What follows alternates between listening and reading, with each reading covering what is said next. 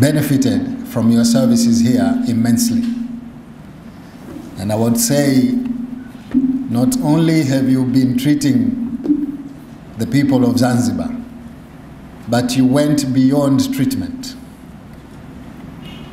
You provided us with medical equipments, you provided us with medicines, you even built the capacity of our staff. So for all of this, we are indeed very thankful.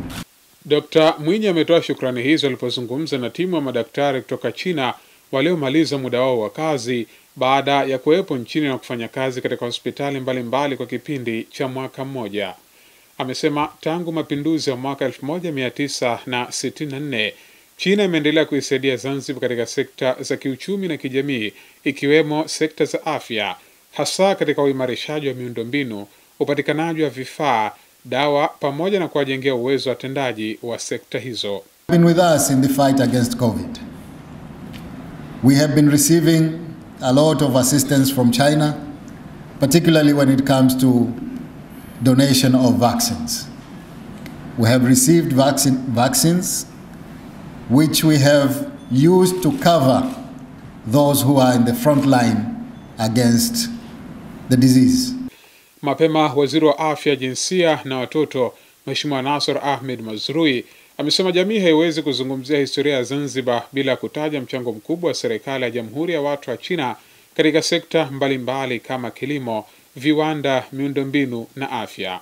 Alisema timu ya madaktari kutoka China iliyomaliza muda wake wa kazi nchini katika hospitali ya rufaa ya Mnazi Mmoja pamoja na Abdallah Mzee Kisiwani Pemba imefanya kazi kwa ufanisi mkubwa kwa kuwapatia wananchi huduma bora sambamba na kuwajengea uwezo wa kiutendaji madaktari wazalendo. We cannot talk about history of Zanzibar without mentioning inputs from the people of China.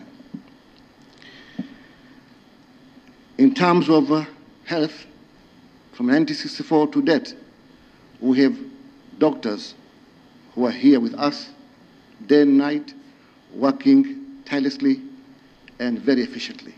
Naibalozi mdogo wa China aliyepo Zanzibar, Zhang Zisheng, amesema timu ya madaktari hao kutoka China inafanya kazi chini ya miongozo ya serikali ya China, ambapo katika kipindi cha mwaka mmoja imefanya kazi katika hospitali za Mnazi Mmoja, Abdallah Mzee, Kivunge na Chake Chake.